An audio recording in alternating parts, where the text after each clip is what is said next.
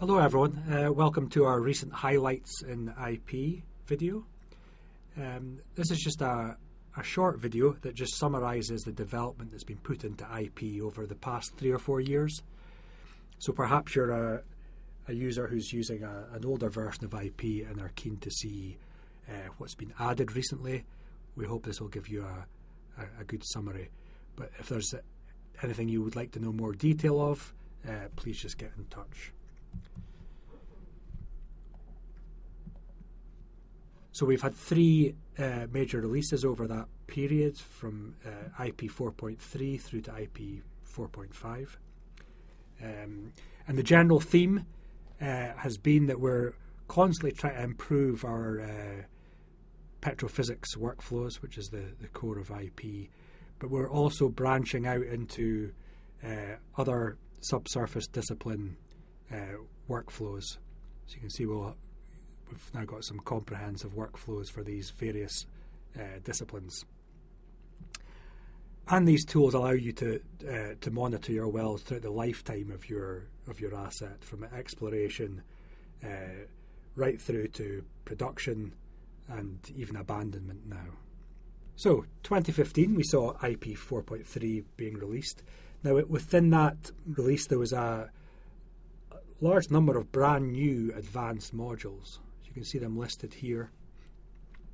We had our wellbore stability module. So that went into our geomechanics workflow. That was really the last piece of the jigsaw, if you like, to give us a comprehensive geomechanics workflow that we have now. With a new hydraulic flow units module. So that's like a rock classification module based on porosity and permeability. New petrophysical methodology in the sand silt Malay model. We also introduced our geosteering module that was developed in collaboration with Apache and is now available to everyone. Acoustic waveform processing is another big module that was introduced for reprocessing your data to get compressional and shear curves from your raw waveforms. And we also introduced the standalone contingency table, which was previously part of the SOM workflow but is now a standalone module. There's various other as well, the module, various new functionality and enhancement. That was the first time we introduced real multi-user access. Before you could share wells between users, but you couldn't use the same well at the same time. Now you can.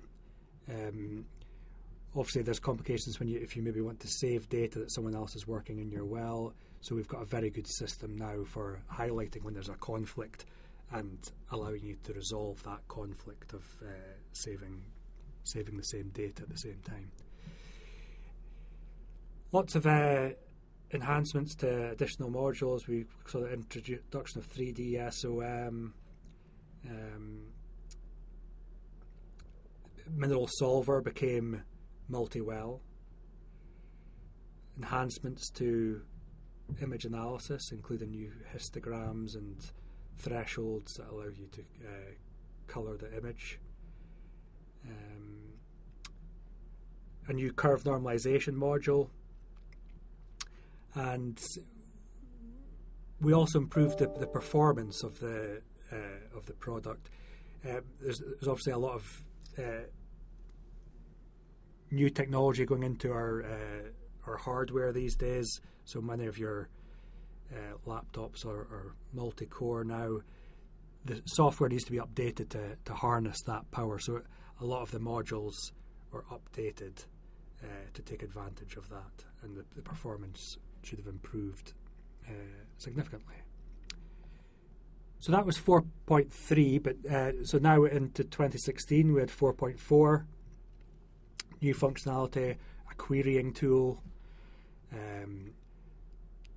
database well filter. So that's actually in your data browser. You can filter which wells you see based on anything to do in the well header or the type of data that's in it. Graphical Workflow Designer, which allows you to create a workflow based on multiple modules within IP. So once you're happy with your workflow, you can save that and you could reuse that yourself. Or you can save it and pass it on to someone else in your company. So that way you could actually standardize your workflows to keep consistent results between different users. Some updates to log plots and cross plots. Log header editor. So you can actually, there's various templates for headers, and you can actually just type in the information onto the header. That can be synced with your well header in your wells within that IP. And we also created the plot composer as well. So plot composer takes the various sections of log that you have, your log plot, your header, any other type of graphic you want can go in there, and you can build up your complete log plot. And you could plot that out to the printer or maybe save as a PDF, but you have the flexibility to use any image, log plot or header in that module. We also introduced well diagrams. So now there's a well diagram manager. You can build these images, and these images can be plotted in any log track beside data. You can see there's a cross section there of it as well, and also a 3D view of it. So what else went into 2016 or IP 4.4? Well, there was updates to existing modules. NMR, we saw some additional methodology for light hydrocarbons and permeability. Saturation height module, we introduced user-defined equations rather than just using the standard ones. You can put in your own equations. Mineral solver became non-linear. Previously only a linear solver. So that was upgraded. And also a significant upgrade to production logging, which was previously conventional centralized tools, but now we can use advanced array tools and calculate flow in highly deviated or horizontal wells. So that brings us up to 2018, where we released version 4.5. Now the approach we took was slightly different in this release. Obviously, in the lead up to this, the industry had been going through a very difficult time. We listened to our clients, and there wasn't the same appetite to buy new additional modules in IP. What they wanted to see was improvements to the everyday workflows that they use. So you can see a whole list of different smaller enhancements that we added in. Improvements to log plots. We had the ability to save sessions, curve grouping, which allows you to label a curve with a group name, and that group name can be displayed in your data browser, so you can see it almost adds a new level of hierarchy. You now have your well, your curve set, and also your group name in there. Coordinate reference systems. We previously only used one reference system. Now we've got a whole database of them. You can convert your well header to whatever reference system you wish.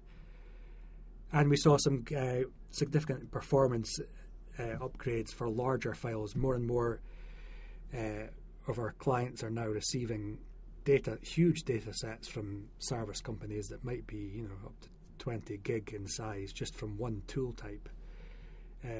So that means we've had to upgrade IP to handle those types of data sets that just didn't exist in years gone by. So we've improved the performance everywhere within running the module, loading data, plotting data. All these areas of IP have been enhanced for large data sets. what else in 2018? We introduced a new licensing system which lets our clients monitor the usage of IP. We introduced quite a few new plot styles. So you can see here we've got box and whisker style plots, star plots and spectral plots. Further updates to the production logging module. So you can see here some new graphical displays representing flow across the borehole. More updates to acoustics, more updates to image analysis, which was included the deconvolution of images, and the data from those that deconvolution process can then be fed into cluster analysis. And you can see here where we've combined the result of cluster analysis with those deconvolved images. A couple of new modules, one for brittleness within the unconventionals workflow, Briggs color cubing app, which is a rock classification based on gamma spectral data. And we saw significant improvement in the synchronization between IP and our other product, IC. And that's something we're continuing to work on and try and bring the two products closer together. So that brings us up to date with where we are with IP 2018. Obviously we're into 2019 now.